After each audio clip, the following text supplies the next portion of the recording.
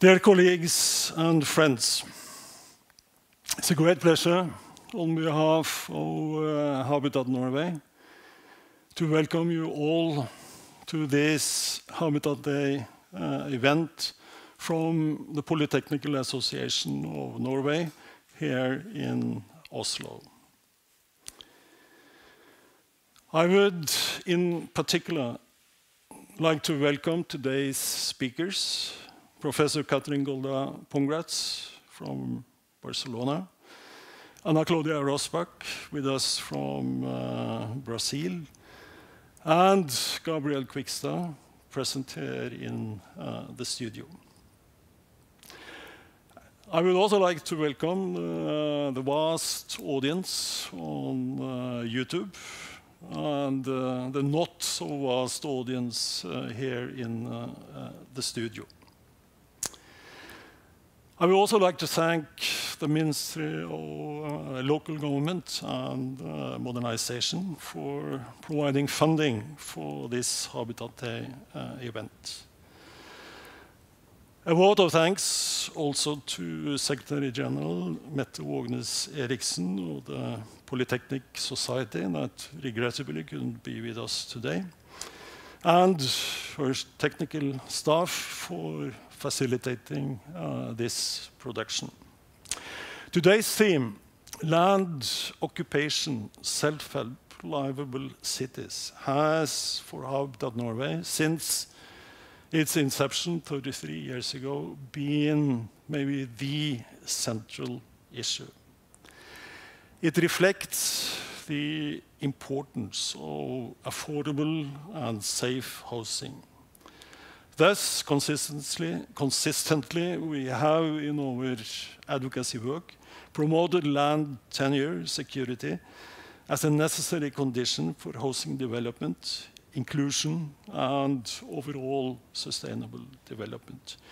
Crucial also for climate, peace, and security.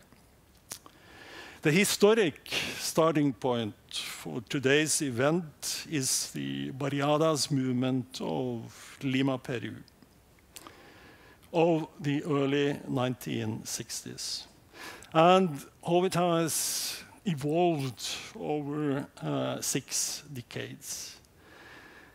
This is documented in 2 films that we are going to screen. The first film is from 1964, initiated by the UN Information Center.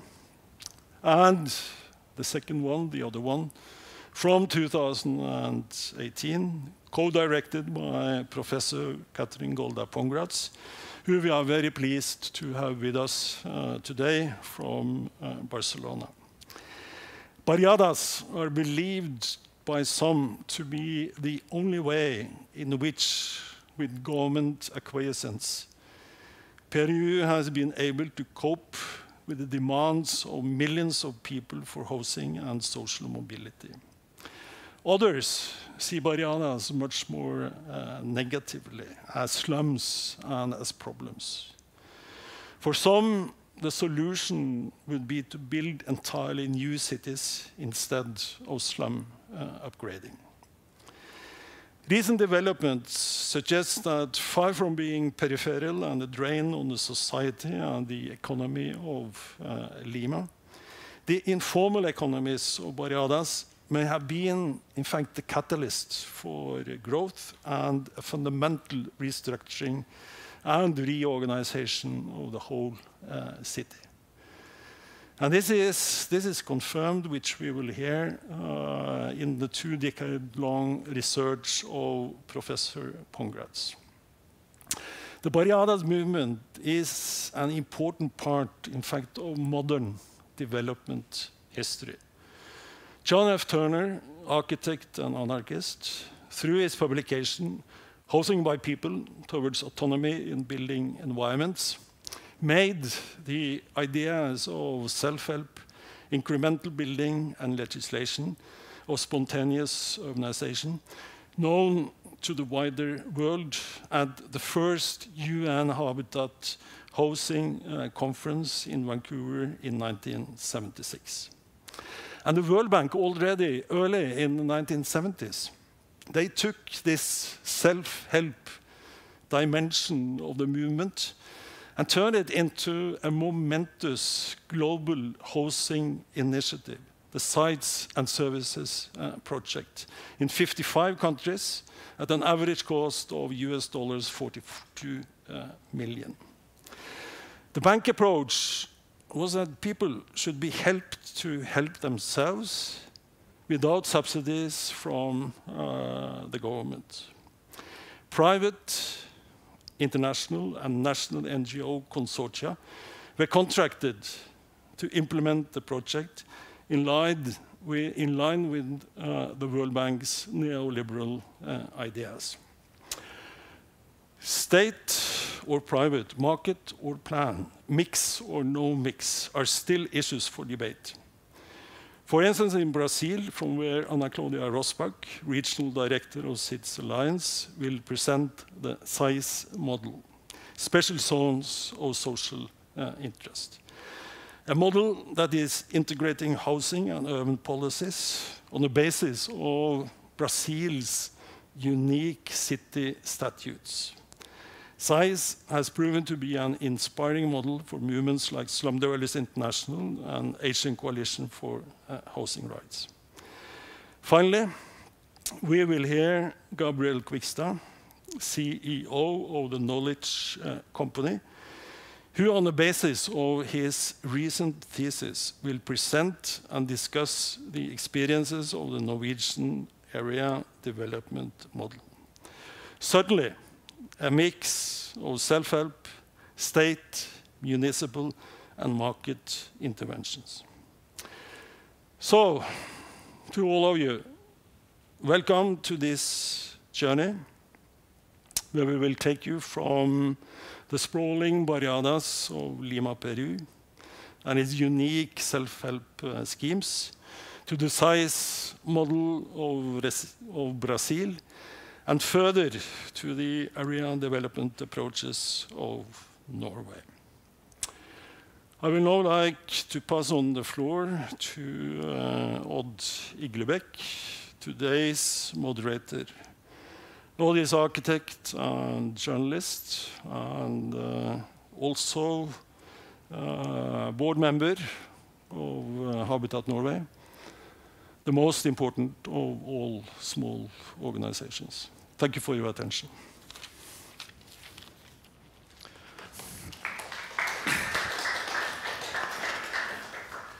Thank you, Eric.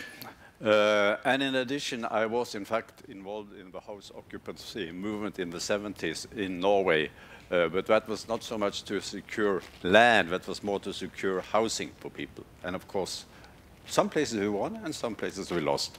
But now we go much further abroad. And I just think, Kathrin, I give the floor to you immediately to introduce the films. Please. Thank you very much for the invitation, for this very kind introduction by Eric and by you, Odd, and to Habitat Norway for this event, for making this happen, and also for the Polytechnic Society of hosting those who are in the room, in the space, in the real space, as we are not.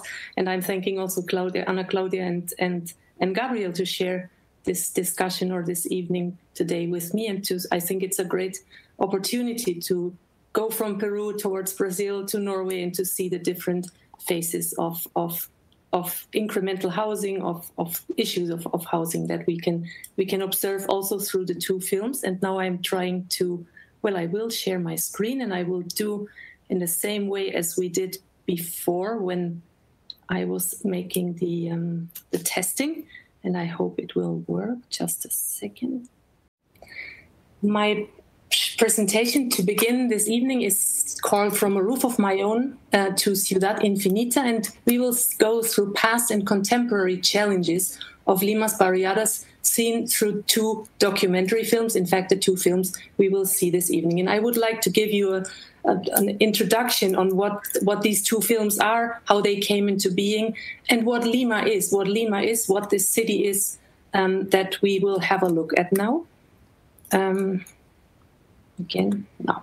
Lima, Peru, the capital of Peru, being located on the Pacific coastline, having a population now of around 10 million inhabitants, and having a particularity of being, since the mid-20th century, surrounded, or rather formed by what we can call, or what we do call, informal, non-formal settlements that have been grown and have been coming into being through land occupation and through city making from below, through people taking urban empty lands and creating neighborhoods and creating barrios there. Barriadas, the ones that start out like this image, as you can see here. And John Turner, the person, the author of this picture, we will talk about him later on a little bit more, his influence. He's being the father of somehow of these, not only somehow, in many ways, of this project, and of the first film as a scriptwriter and the second film as an inspiration, taking and observing these barriada formations in Lima, Peru in the 1960s. Having gone through these settlements, through important changes through the last decades, creating these, we can say, never-ending urban fringes in the north of Lima, and also creating neighborhoods like here in the south, where vertical expansion is happening and where we really can speak about solid urban structures. There is another issue just now to mention that can also be part of a discussion, that political appropriation has come into place. Governments have been, let's say, utilizing this knowledge and this power from below of people to create neighborhoods in order to step away from housing policies and to do nothing, to come into a kind of a laissez-faire policy over many decades.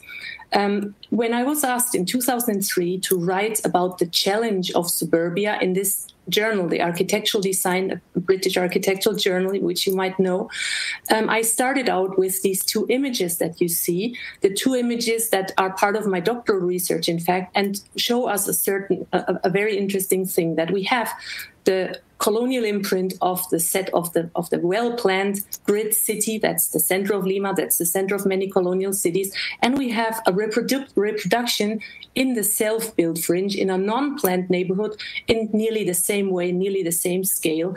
And we can speak about a perduring colonial imprint in that sense.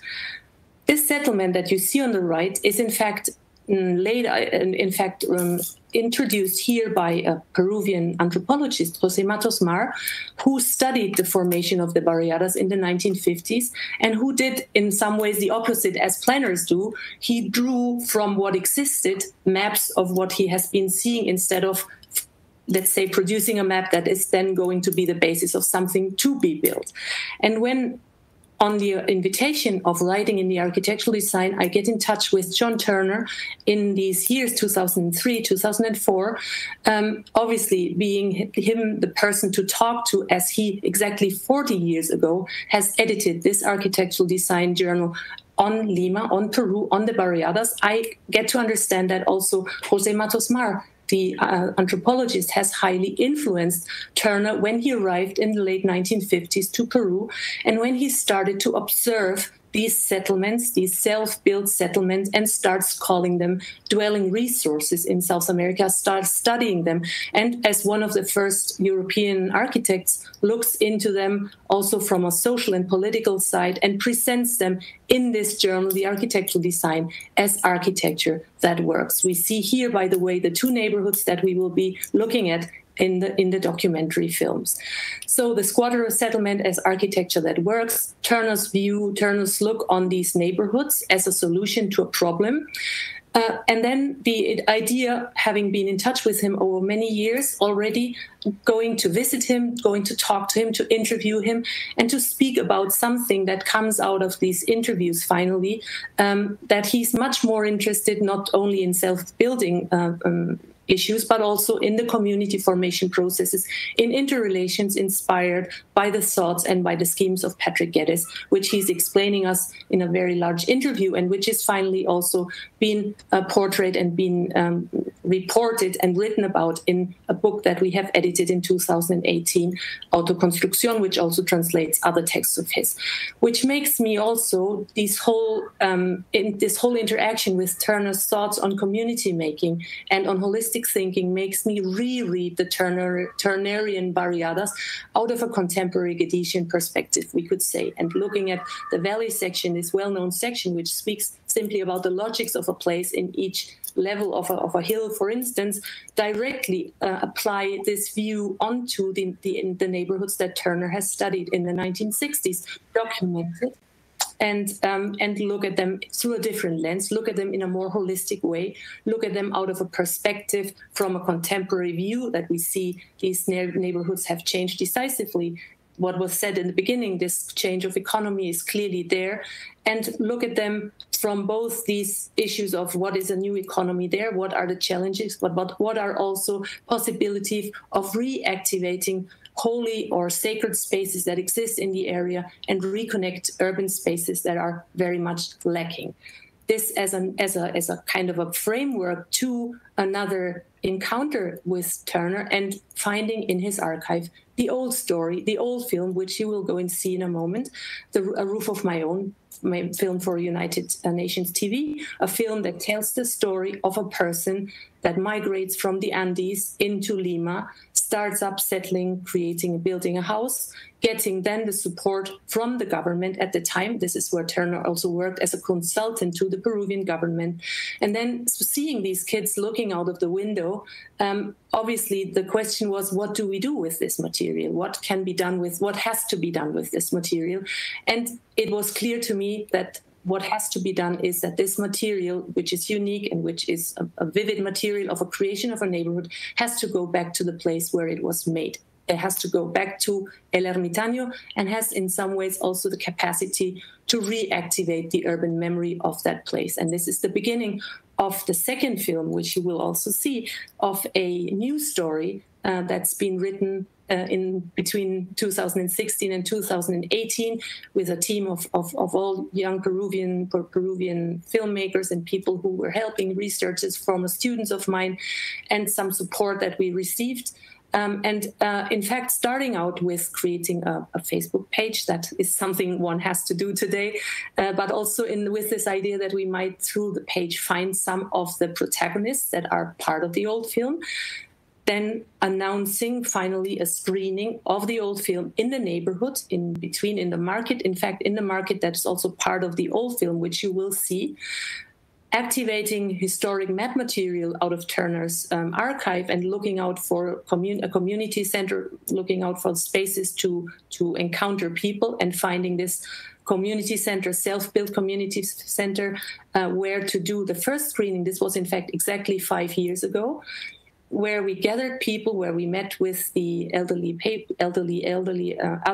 People's Association, and then set up a screening, the first screening of the old film in the neighborhood where it was filmed in 1963-64, and having a huge audience and especially a very lively debate. And this is really the beginning of the rewriting of history, in some ways also emotional moments, because people were some of them were not even aware of certain things. Others had been rather reluctant to speak about these terrible times that they have also gone through when setting out a neighborhood really in the middle of nowhere, out of nothing. Interesting moments of music playing an important role, of the musician. Only there, when being there, we found out who the musician was. His son actually lives still in the neighborhood, and the music started out to be an important also motor of memories. Visiting then people's houses, looking through pictures, speaking to important community leaders, sons and people who are involved in the neighborhood since they were born there. But also, for instance, these two elderly ladies who are really the first ones to invade the place, to settle, like the picture we've seen before. You will see images in the video, and to set out their neighborhood out of nothing in the desert ground. In this image, this is just a brief small anecdote. In this image, Silvina, whom you will get to know in the new film, packing a package and putting something into her bag and putting it out in the community center. And what she actually was doing, she had recorded the music that we had recuperated through going to see the musician's son. And since then, they were playing every afternoon in the community center this music that they hadn't been hearing for more than 50 years, but they have this kind of activated, the memory was activated through the old film, looking but also into new protagonists like this girl, Marjorie, who is basically dreaming of a green and healthy environment. She's suffering from lack of green spaces. And new generations also, like the activist and community leader Yesenia Unia-Upe, whom you will also get to know, with whom we finally started speaking and started doing this film and starting asking people, what is El Ermitaño today? What are the dynamics? What are the inhabitants' aspirations and needs? And somehow in this sense, writing and telling the new story through the voices of El Ermitaño, as the new film is called. And one of the major issues is clearly being seen that they are worried about the ecology, they are worried about the fragile natural reserves that are pressured by ongoing occupation and ongoing urban growth. An ongoing urban growth that we have been able to film very nicely with this drone, for instance, which are where the images come from. And in the end, closing a circle 2 years after, and this is exactly now 3 years ago, that the film was finished and was screened for the first time in the area. These two ladies that you had seen before sitting on their sofa were the first ones to be invited and to come to the screening of their film of memory, of their own neighborhood's memory. The Goethe Institute having supported the project and in that sense also given another panorama for exposing a neighborhood's memory also on a larger screen in the center of Lima. And then finally, the first screening on October the 10th in the neighborhood, in the public space, with a huge interest of people there, obviously. So this infinite city being a project that, in fact, is more than just a documentary, but also to be seen as a tool and just to end up some ongoing research initiatives and both academic and non-academic exchange, which is ongoing as we have been joining in other neighborhoods, showing the film and looking at documents and seeing and sharing ideas on what neighborhoods need, what are the challenges, in fact, of self-built neighborhoods in this beautiful community center built in a neighborhood right next to El Ermitaño.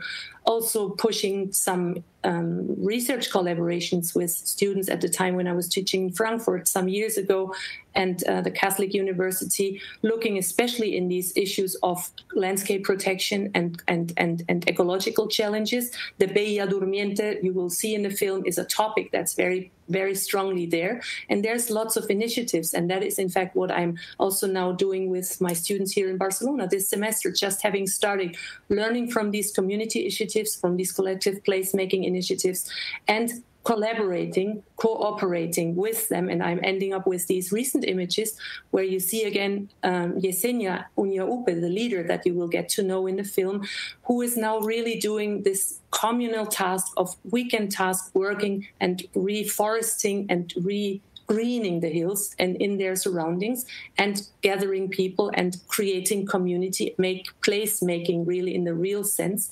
And we will be looking with the students to collaborate with her directly and to see of how things can be brought further and how these important initiatives can be supported in a broader sense. I think I will leave it here.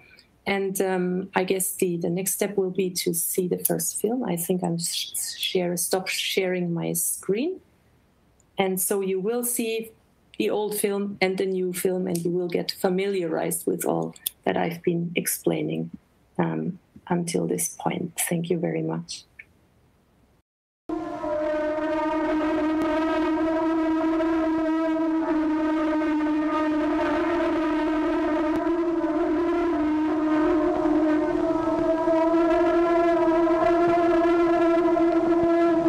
Andes Mountains, the Sierra of Peru.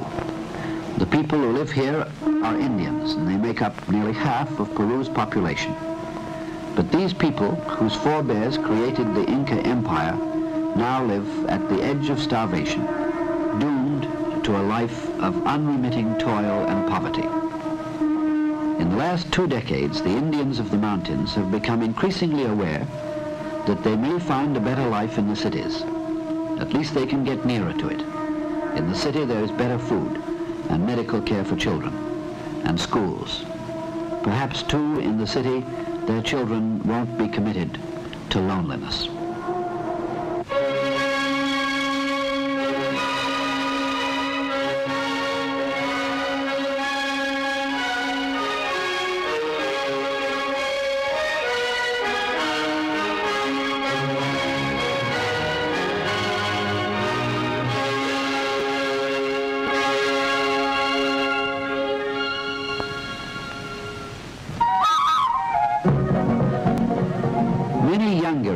Come down from the mountains to Lima because they're looking for something better. Lima is Peru's capital and its largest city. Lima is modern, a beautiful city.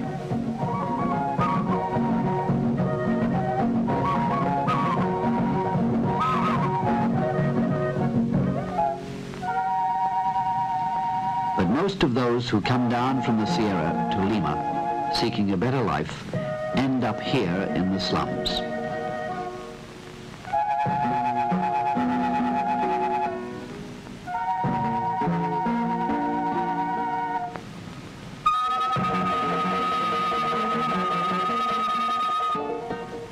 Overpopulation and slums bursting at the seams are, as we all know, the lot of big cities everywhere today. The population of Lima, Peru, for instance, has trebled in the last 20 years. It's gone up from about 600,000 to over 2 million. So that even the people living in the slums pay unreasonably high rents. And sooner or later they're bound to ask for what? They look out around the outskirts of their city and they see lots of unoccupied land, which to everybody else looks like wasteland, and to them looks like the green pastures. So some years ago, they decided to organize in secret and set up what they call barriadas, a sort of squatters' suburbs. Our system is quite simple. They would pick a night and they would pick a piece of land and they would quietly move out of the slums and invade the land in a body and then set up rough temporary shelters. Over the years, the Peruvian government came to see that though these people's mood was desperate, their needs were real. And the government started to seek legal means to help them to hold on to their barriada homesteads. In fact, the government has gone so far now that it tries to help plan these barriadas and hopes in time to extend to them the municipal services. Now, this doesn't mean that all the invasions have stopped. Our United Nations camera crew got in on a meeting which could well end in such an invasion.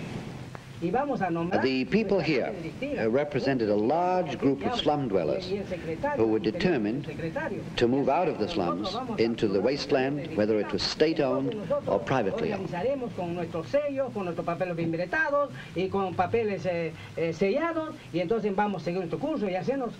The chairman has just said that they will pay for the land what the law requires. They want what all humanity wants, to live in dignity. Now, he's saying, once we've nominated our officers and made our organization official, we will apply to the government housing people and ask them to solve our problems and assign us a suitable block of land. If the housing administration does not solve our problems, we are determined to invade any available land because we can't go on living as we are. If we have to invade barren land, those in favor of that procedure, raise your hands. The motion is carried. If necessary, the invasion will take place. And Emilio will be our leader.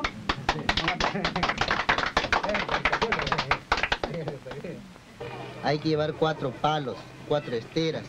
Hay que llevar linterna. This is Alessandro Roca.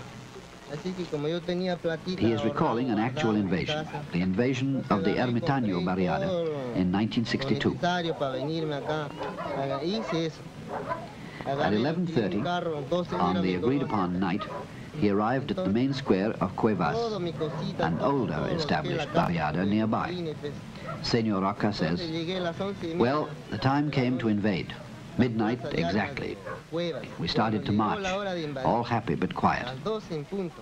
comenzamos marcha. Finally, we arrived at this flat place. Entonces llegamos por ahí. It was full of mud. There was alfalfa, grass, some sweet potato. It was very muddy. At 4:30 in the morning, we started to sing the national anthem of Peru.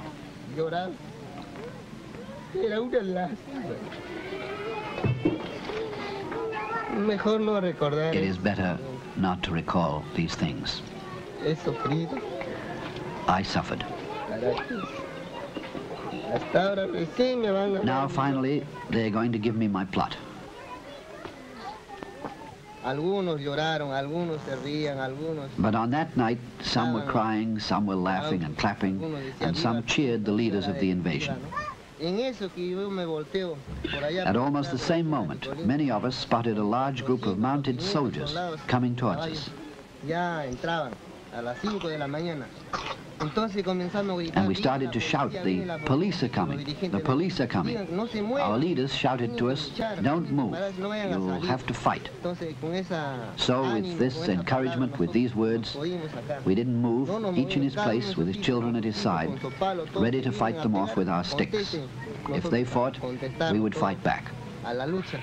Newspaper accounts and these news photographs corroborate Senor Roca's story. The police asked for the names of the leaders, but none of the invaders would give their names. The police informed them that they had no right to take the land. Senor Roca says, everybody got ready. Other police officers kept coming back to talk with us. They told us to clear out. We said we will only leave this place dead, not alive. That morning, the invasion of the land for the Ermitaño Barriada turned into a riot. The police were forced to use tear gas. Finally, the straw huts the invaders had begun to put up were pulled down and the mats dragged away, and some people were injured. By 8:30 in the morning, most of the invaders had begun to leave the immediate vicinity, but they were determined not to go far. They reassembled on a hill nearby, while their leaders negotiated with the government to allow them to stay. A week later, they quietly returned, and the barriada was established. Senor Roca says, "I know I will never forget the suffering until the day of my death. The suffering of poverty in Lima. I couldn't afford a roof of my own. For this, we have come here. We have suffered, but we have got our land. My hope was to get a piece of land, no matter where, however it could be got. Now I am content."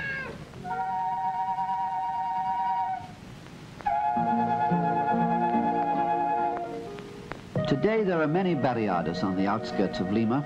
Some are so new that the mat houses look very much like the huts of the slums. But there is a difference. These houses belong to the people who live in them. This will be the temporary home of a family that's just moving into the barriada of San Pedro. As soon as they are able, they'll start building a house of bricks or stone. Chances are that they will build their permanent home little by little. It will depend on their means, their own hard work, and the extent to which their government can help them. In the meantime, accepting the ancient custom of help from their neighbors, they're putting up straw mats that may be their shelter for several months and maybe for several years. As soon as people in the barriadas have some kind of roof over their heads, they pitch in to build another, bigger structure. They pitch in to build a school.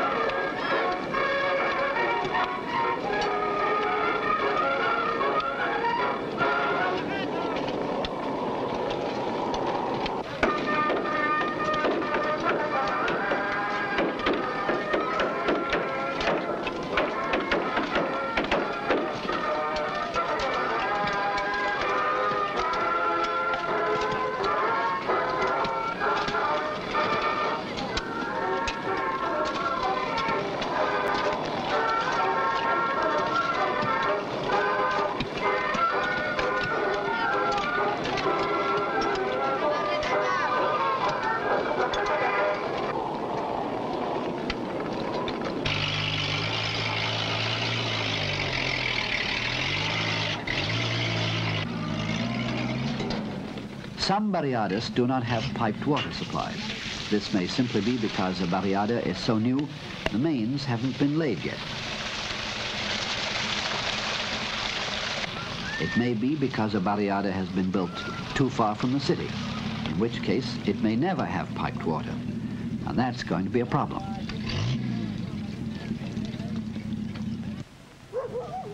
Another problem. Most barriadas are some distance from Lima, and few of the families own cars.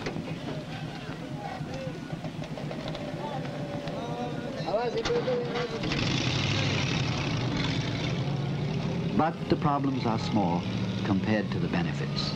That's why people come to the barriadas.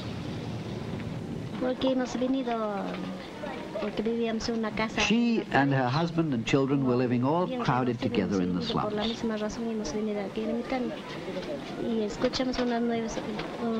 She says, we heard there was going to be an invasion, so we joined it and came to live in Ermitaño.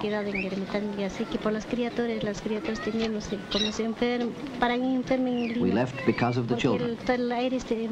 In Lima they got sick. Here the children are healthy and happier.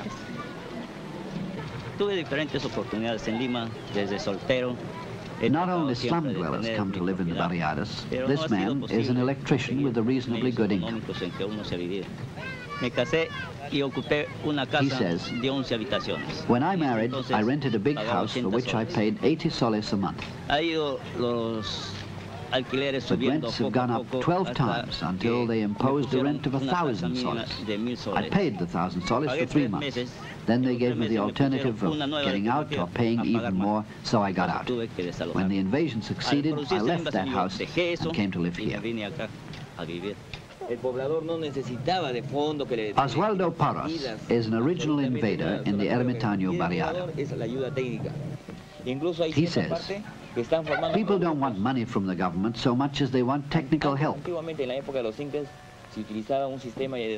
In some places, people are forming groups like the system of the old Inca times called the Minga.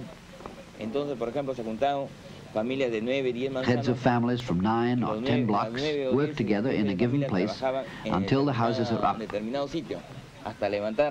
Then they go to another place, working Sundays and holidays. In other words, they steal hours of leisure to build their houses. The painful times are past, but this song commemorates those times still.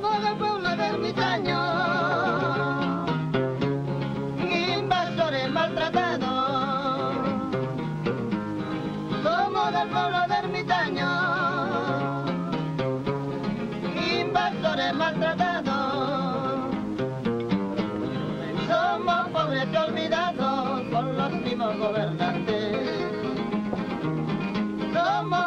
olvidados por los mismos gobernantes.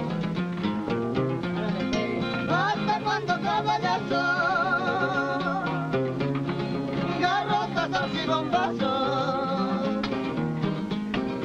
Hasta cuando caballazo, garrotazos y bombazos. Dando contra los peruanos, apoyando a millonarios. Dando contra los peruanos, apoyando a millonarios. In the barriadas they brought into being, more than 350,000 people have built or are building homes of their own. Most of them come from the slums of Lima, where they had no hope of finding anything better than a ramshackle hut at an exorbitant rent. Now they are building solid homes, often with the help of their neighbors and with technical, sometimes financial, help from their government. That's why barriadas improve, while slums decay. At the time this film was made, no barriada dwellers owned the land on which they were building. But before long, they hoped to acquire the right to buy it.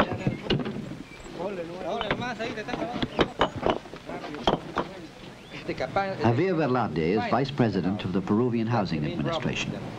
Now I think that in the case of the barriadas, it should be a different approach. I think that they should pay for a piece of land with urbanized land. urbanized land with minimum services. Because in the barriadas there's an investment. There's an investment in walls of bricks and so on that should be channelized. And if we can give them urbanized land, they could give us their economical support with this work they do by themselves, and eventually in 5 or 6 years they could have a decent home. Would they own their houses or would they rent Yes, them? no, they would own the houses. They would own the houses because as low-income brackets, we study more of them, we find that they seek security with ownership. And they desire the ownership, and we have to find a way of giving them this. So we would give them the opportunity to cooperate with them, giving them technical advice and helping them to build the rest of the house. Do you think that the people who are now building in the barriadas would go for this kind of idea? I think so, yes. I've talked to many of them, and what they seek is security towards the ownership, but they see that they can't be served with water or sewage. They've gone into the land, in the ladders of the mountains, where it makes it impossible to finance economic sewage and water.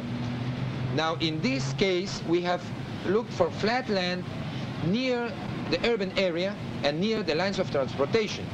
In this case, they would feel more living with the community facilities that the city can offer. And to the city, the expenses would be much lesser. We have to realize that we are an underdeveloped country and that we can't afford certain luxuries as in the United States. We can't spread the city. We have to concentrate the city in order not to disperse our expenses.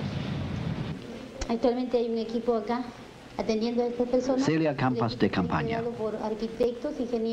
Senora Campaña is telling us that the Housing Administration now has a team at the Ermitaño Barriada composed of architects, engineers, and social workers like herself.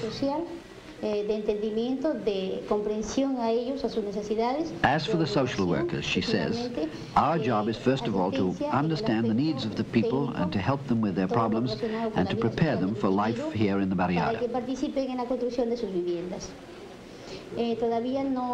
The architects and engineers give them the technical aid they need in the construction of their homes. This is a far cry from the reception the people of the Ermitaño Barriada received when they invaded the land. And this house in the Comas Barriada is a far cry from a temporary straw shack. The Cordova family has lived in their shack for 6 years already, waiting for their permanent home to be finished. Even though her family can't move in yet, Senora Cordova is proud of her new house. She's showing it to an architect employed by the Peruvian Housing Administration, who is also a consultant to the United Nations on squatter settlements. Other international experts are concerned with overcrowding in cities like Calcutta, London, Rome, and New York. Their reports make up a pool of United Nations experience that is invaluable to housing planners all over the world. Senora Cordova has shown him the dining room and the living room.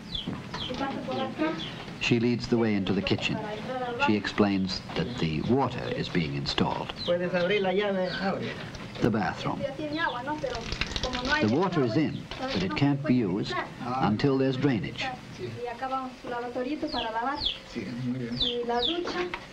There will be a shower here.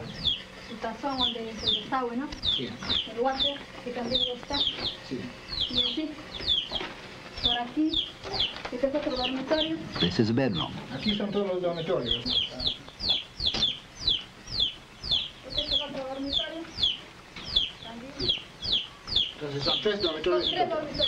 There are 3 bedrooms.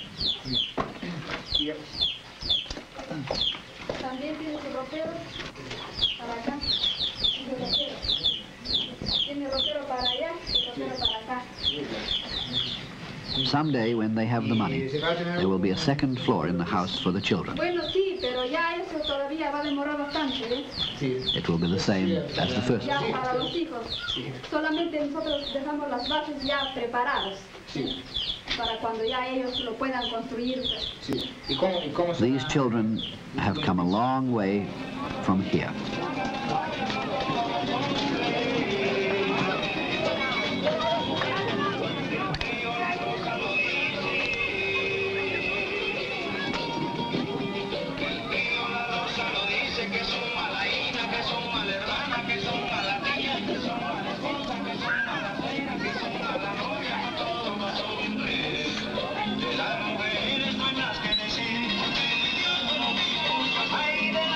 Someday these people who have so little may move to one of the barriadas and find there the better life for which they came to the city. This is a marketplace in a barriada. It looks like any other marketplace, but it shows the extent to which barriadas have become established. It means the barriada has become a community in its own right. Many people are now working as well as living in the barriadas. More and more jobs are becoming available in the markets, in small shops and other services. Barriadas are not necessarily the solution to the housing problems of many of the world's big cities. They're not even the whole solution to Lima's problems, but they are one solution, and unique in that it has come from the people themselves. Mr. Fernando Balaonde Terry, the President of Peru. The expression mutual aid has the same meaning all over the world, the same literary meaning. But in the case of Peru, it has a philosophical, a historical meaning. Because our own civilization, which didn't have a monetary system, practiced mutual aid as the only source of production. That is why we had such large road construction systems, such wonderful agriculture, terracing, channels, irrigation. That is why we are hoping to mix this modern economy, which will mean paying for technical direction, for machinery, for tools, and the old archaic economy, which would mean giving the will and the effort to do things without an economic interest, without a personal interest, but with high cooperative ideals. If we succeed, as we are doing now, to continue these two systems in an economy that could be called a half-breed economy, then this period of transition to a modern system, a fully modern system, will be shorter, and we will soon reach the goal we need to raise the standard of living of our peoples.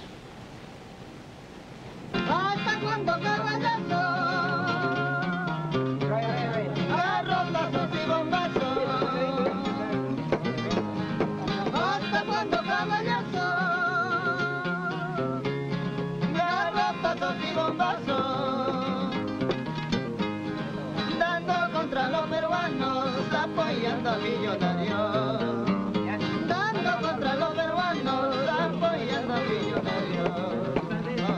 Ahora, fuera con Atahuantinchu, yo soy hermano de mi mayor.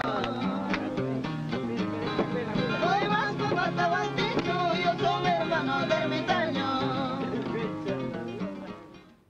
I must say I'm very impressed and very happy. I've been interested in urban development for 50 years, but I never think I've seen any so well documented and challenging as these films. So thanks a lot to Kathrin and all the crew which have brought this to us. We are just about running on time, I think, and we will now move on to Brazil with Anaclaudia Rossbach of the Cities Alliances, her theme will be the other approaches for improvement, area development, the ZEIS model of Brazil. So, Anaclaudia, please. Good evening, everybody. Thank you, Odd. Thank you, Eric, for this invitation. It's a pleasure to be here and with the team and supporters of Habitat Norway. It's very nice to see how the film ended up being. Kathrin, congratulations. I'm very, very well impressed. I remember when we discussed at the beginning and your trip to Peru and everything. So I'm very glad to know that it's finished and it's beautiful and really inspiring, and make us think a lot about, you know, what now, especially in times of COVID. And also greetings to Gabriel, who is part of this panel as well. So I would like to share a presentation here that I prepared. So I fully agree with the arguments by Kathrin in the movie, right? We are now actually, the poor in Latin America, they found in slums, in favelas in Brazil, in villas in Argentina, in all these similar spaces, informal settlements in Latin America, they found an opportunity to join the city and everything that the city has to offer.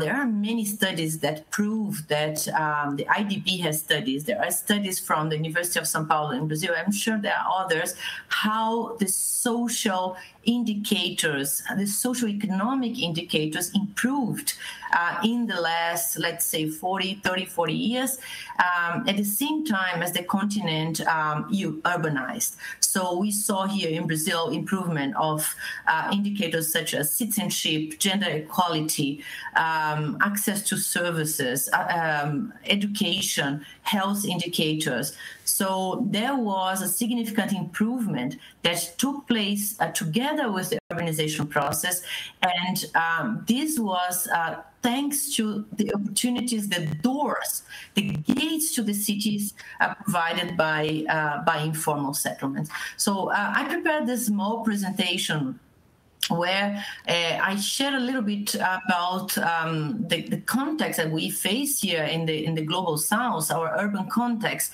and also a couple of examples of how the national policies, the national urban policies in Brazil, and a little zoom in São Paulo, created some instruments that help our cities to improve the situation of people living in urban poverty. We are far from of course, having equitable cities, equity of opportunities for citizens. Our cities are still very fragmented. What we see right now with COVID is that informal occupations are expanding in all forms, in the peripheries, in central areas, in empty buildings, on the streets. We can see it's visible here. I'm talking to you from São Paulo, Brazil, and I see how much homelessness we do have in the city. At the same time, I see buildings being built by the private sector, to a demand that we don't know, right? So we see the needs expanding, and we see buildings being built, and there's a mismatch somehow, and we need to address, right? So this is the reality that we have. That we have structural inequalities. We have segregated cities. The markets in our cities are dysfunctional, and without regulations, the current segregations that we face, they will only be exacerbated. We have a situation where we still have resettlements, we have evictions, we have removals, and we already learned that they are never a solution. We really need at this point in time, and especially seeing the impact of COVID, really to say no to evictions. And this is a basic human right, and we learn that all the impacts from evictions are negative at all levels. Impact of, in terms of human rights, social impact, economic impacts, environmental impacts, etc. We also learned that we need to combine curative and preventive policies.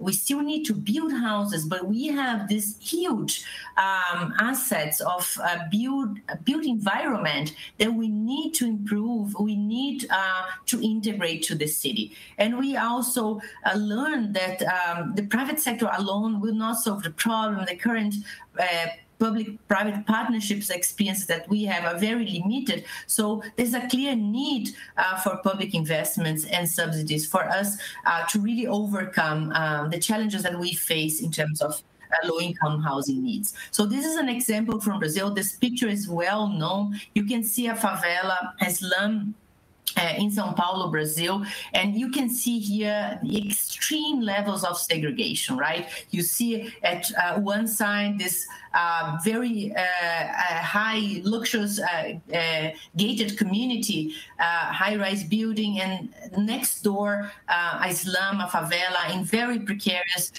living conditions. So this is an extreme picture, but it shows really well how the markets work without regulation and how the cities evolve without subsidies and interventions from the government. So what we do here in Brazil in terms of national urban policy to deal with the situation? So what happened between 1988 and 2021? So 1988 was critical because we introduced an urban chapter in our constitution. It was the first democratic constitution that we had. So it was a constitution that had decentralization as a central perspective, and where the planning functions were delegated to cities. Also required cities to do master plans, and also recognized, and this is very, very important, the social function of the land and the city property. It doesn't mean that there's no respect towards the private property, but it means that the private property, the land, the city, needs to have a social function.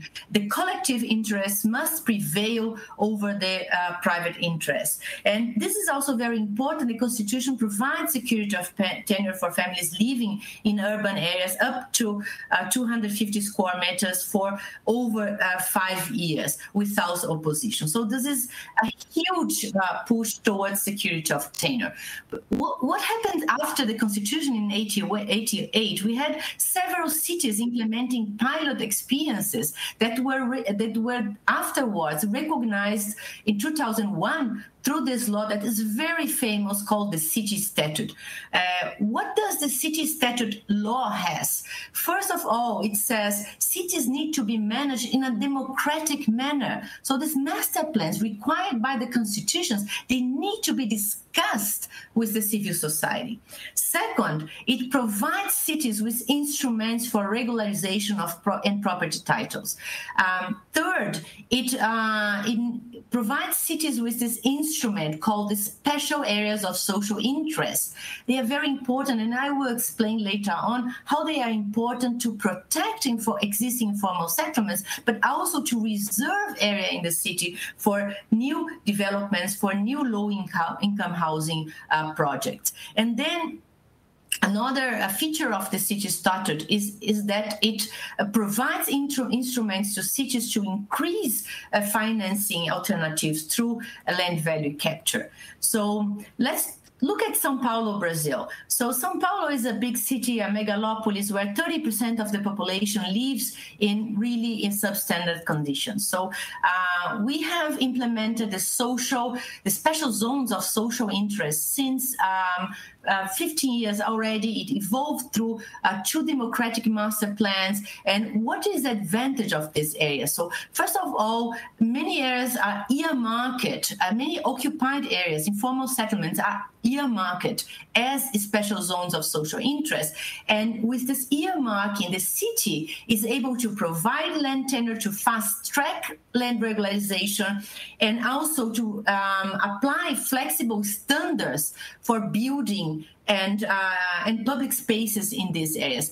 As the film and the old movie adequately stated, we cannot promote these areas as we do in the formal cities. We need to develop those areas incrementally, and we need flexible standards. And this is an issue that many countries face. Let's say South Africa, let's say India, let's say, many African countries, many Latin American countries. So there is a need to flexibilize the standards and to fast-track the land regularization. And public works and incremental improvement they need to take place on a parallel basis as land are regularized. We cannot wait until all land are regularized to come with the improvements in the infrastructure and housing. And then the other feature of these areas is that they can reserve land in the city, vacant areas, underutilized areas for future provision of social interest housing. So this is what these zones do. And here, this is how they are earmarked in the city of São Paulo. You can see the zones earmarked as interest zoning, but you can also see the potential of vacant and underutilized land in the cities that are also earmarked. So what the city is doing here in São Paulo, they are notified vacant land, underutilized property. And owners, they will have to use that. Otherwise, they will have to pay more taxes, or they even might need to give these spaces for the city to promote as low-income housing. The city is also selling the air rights, the construction rights, and under the assumption that the land is private, but the air is collective, the air is public. So if builders want to build more than one size, the size, one time the size of the land, they have to pay extra to the city. And money goes to a fund that is being used for social housing and for infrastructure, especially in precarious areas, in precarious neighborhoods.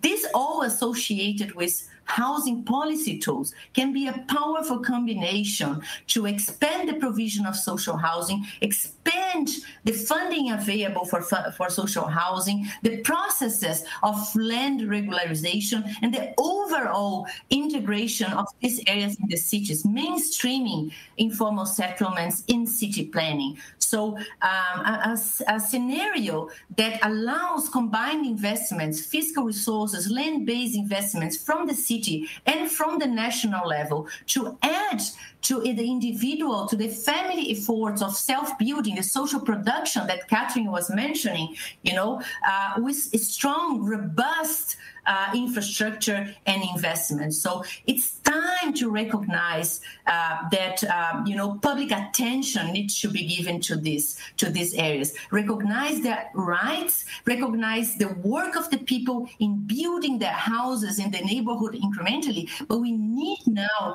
to open ways to mainstream these areas into city planning, integrate those areas properly in the city, and inject public investments there. And this is the results that one can have in investing in infrastructure, in public spaces, in new houses, in these areas that were built by the poor. So what happens this year? This law is from 2001, is 20 years old. So what we got after 20 years of the city status, I believe we managed in terms of recognizing these areas. We minimize evictions. We still have evictions, but we could have a lot more if it was not for this constitutional provision of security of tenure. We were able to implement large-scale slum upgrading programs, reaching for more than 2 million households, improving their lives, providing access to water, sanitation, drainage, through rehabilitation and integration processes. I believe we evolved a lot in terms of the appropriation of cities by their citizens, with a full generation. We are going to the second generation of democratic master plans with increased public participation. Where we failed was still on the capture and redistribution of urban value. We are still really, really lacking behind. We could capture much more from those buildings that are being built by the private sector, and we could be using much more the spaces in the cities that are underutilized and vacant. I gave an example of São Paulo that is notifying property owners, but we have over 5,000 cities in Brazil, and we really need to evolve in this process. We also need to use urban planning to strengthen the human rights agenda, gender equality, LGBTQIA plus people, the historically excluded groups. We need to address the climate emergency, and these are the areas where we need to evolve. So I just wanted to finish this presentation sharing this message. The land is at the core of the problem that we are facing in our cities in terms of inequalities, but it's also the solution. Planning and regulations, governance, participatory governance are key to ensure that we recognize the social function of the land and the right to the city in our cities. We need to have proper urban legal frameworks. We need to change the laws at the national level. We need at the city level to have inclusive and participatory planning in mainstreaming those areas that have been marginalized and excluded over the years, recognize the work of people and enable through that slum upgrading and the supply of well-located land for the people. And for that, and considering the high pressures on the surrounding environments, we need to maximize the use of vacant and underutilized land. So we need to have flexible standards, but we also need to put strong market regulations in place and add to public investments and subsidies. Thank you very much.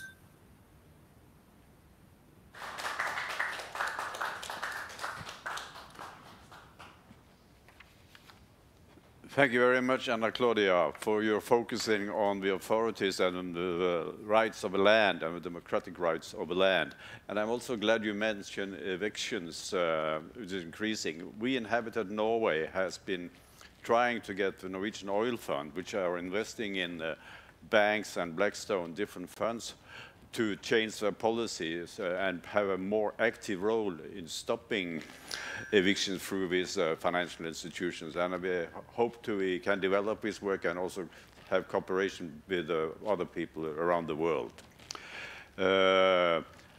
So again, we should focus more on eviction, I think, in Habitat Norway and in our politics. Thanks for that. So let's go to Norway for the last 15 minutes. And to Gabriel Qvigstad, and what are the challenges here? Thank you.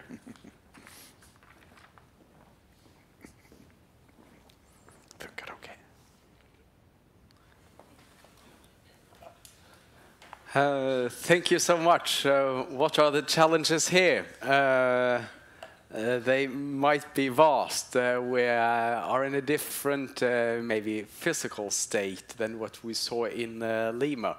But still, there are very interesting what we can find on the organizational level that are very similar. First of all, thank you so much to Erik and to Odd for inviting me, and to Kathrin and Anaclaudia to be in your presence and in your company. I feel very honored, and I'm not at all at your level, so please, please bear with me. But this is an interesting case, and I will now go from Lima to Oslo and try to see some similarities on the organizational level.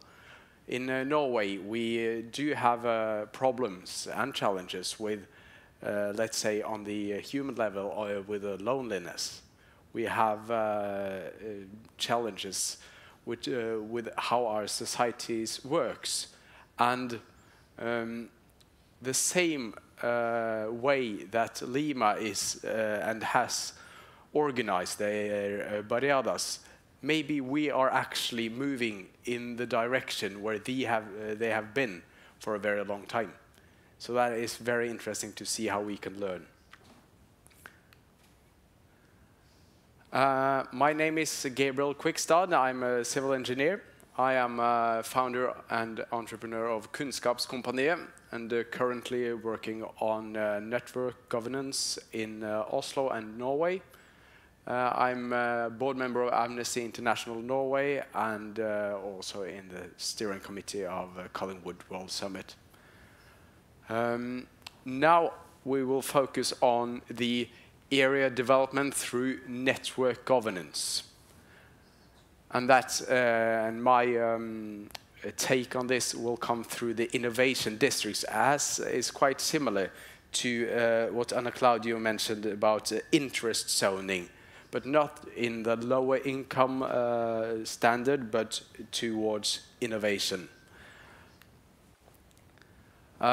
We've all seen this before quite a lot of time. It's how the world urbanizes. The number now is 68.4. That is the forecast for what we think is the level of the world's population in living in cities in 2050. So how do we distribute the power when so many people are living in cities? Should we do it through the standard government ways, or should we do it through the market?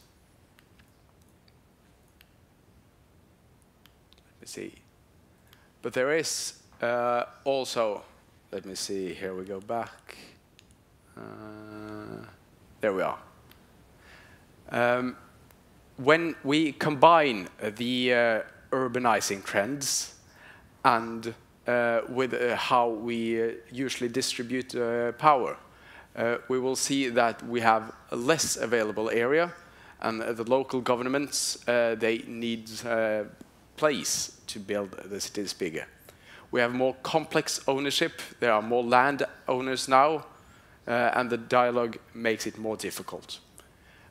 We have the SDGs. We have some goals that we need to reach in a short time. And this results in a hierarchical government structure and market economy is probably insufficient. So back to these two, or to the network version as well. And this is kind of something new we're including in how we see area development in Norway and internationally. But maybe this is exactly what they've done in Lima and other places for a very long time. So to the definition of this middle, the network governance. Network governance is characterized by organic or informal social systems in contrast to bureaucratic structures within firms and formal relationships between them. And how we can build collaborative network models like we saw in the video, exactly the same. And who? Sectors, government, industry, university, and the civil society, exactly what we saw. This is very interesting to me, and the films were very interesting, absolutely. And this is some kind of stupid picture of what a network might look like. This makes no sense, but I found it on the internet. So when we say that now we should work through a network, and this is our answer, that can't be right. And back to the relationship between the barriadas and how the area development are happening in Norway at the moment with the innovation district model. We have talked about the good sides and the bad side of the barriada movement. And then let's continue now with the hypothesis that it is substantial similarities between the barriadas and the network governance model. Could the barriadas movement give something to the network governance and vice versa? Could the barriadas use a network-based governance model, or are they already doing it? I have a few experiences from Norway, which I would like to include, and I would start with how it's better a network governance model in comparison to the market version, or the more public version, is that it better collaboration across relevant actors. It really does. When we see the local networks they are making in Oslo and Trondheim, they are bettering it, but still there are some challenges. We see that new methods for inhabitant involvement is working better. We have the model called pådriv in Norway, which is based on Kotter's way of changing leadership. And then we see that the network is partly dependent on resources from the members and partly from what they jointly can achieve. And then we see that unity might be a better result, and we might see better unity in Norway, as we see in some places in Lima. But there are also bad experiences. When we go away from the government model, where we have strict rules on how information should get out, we see that often the intention is to give it out, but still it often comes like second. It's not that important for, and now I'm talking leadership models between maybe a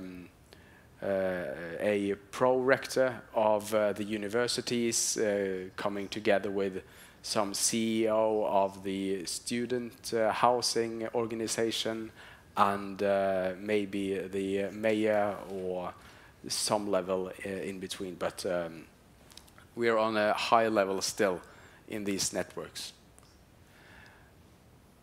The media has less knowledge about innovation districts and how the network governance in Norway is actually changing the country. They have less accessibility and less control. And these kind of networks can be very effective, but the process can be less available for those not represented in the usual hierarchical and government-based management. So if we go to network models, they might have unclear objectives. They might have unclear expectation and lack of control and management. I should be quick here now. But if we go to the theory on how network is working as a governance model, we see that who is responsible for the failure or success when you have, for example, Oslo Science City or Innovation District Hovinbyen here in Oslo. These are big areas. But for one of the areas, we have the headmaster of the University of Oslo is the steering committee leader. Should he be responsible for how that urban area is to be developed? How is the state of the democracy in the network governance model? And they're not mature at all. So at the point, I'd say quite bad. But Sørensen and Tofting, back to theory, has defined some criteria for democracy and efficiency in networks, as we saw in the films, as we heard Anaclaudia mention. But these two guys has made 4 notes. The networks must be controlled by the people's representatives. Second, networks must act on behalf of their members. Thirdly, representatives must be responsible and visible to the inhabitants.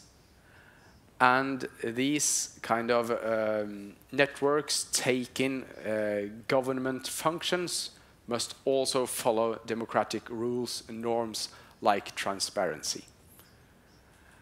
If these criteria and comments are handled well, we might see employees in Norwegian and other municipalities go to cities of Peru and in Lima maybe to learn about how we in Norway can build more functional societies. And after watching these videos, in my opinion, it's very interesting to see behind the physical, but to watch how they have organized themselves and how they work for the better life of their inhabitants together. That is kind of the society we want to have all over in the Western world, and I really hope that we manage to get there.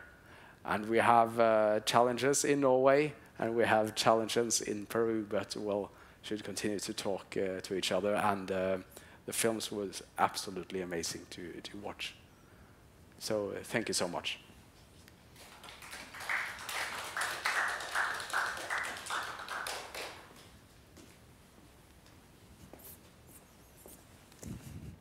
Thank you very much, Gabriel, for introducing the democracy issue. I think there is one thing we have learned today, and that is that the urban development in the world is tremendous. It's big, it's growing, and more and more people live in cities. But there is no quick fix in any city. There are constant political fights for democracy, for power, and how the city should develop, should it spread out, should it go up, etc., etc. And this is the first time I'm a moderator at a kind of internet conference, but I think it's a great experience because we can exchange views very quickly, and we should have, maybe we should have planned more to have a bit more debate when we have today. But thanks to all who participated, and thanks to all of you who have been watching us. And please join Habitat Norway if you're not already a member. Thank you very much today.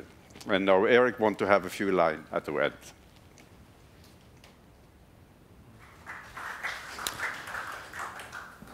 Thank you, Odd.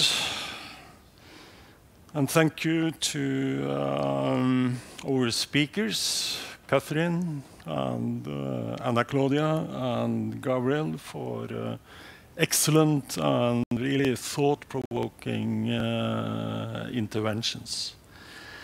I just want to remind you that Habitat Day is the first event of the Urban October campaign. We will screen the 2 videos. We will have discussions. First at the Oslo Met Urban Research Conference on 27th of October at 4 o'clock. Then in Trondheim with NTNU University and the Trondheim Housing Association at the 28th at 8:30 at Cinemateket. And finally in Stavanger at Odeon Cinema on 9 November at 7 o'clock. I think the entry points to these meetings will be somewhat different from today, where we have been focusing on models. But we certainly encourage everybody interested in urban development and poverty and social sustainable development to take part. Please follow our Habitat Norway homepage, www.habitatnorway.no. Thank you very much.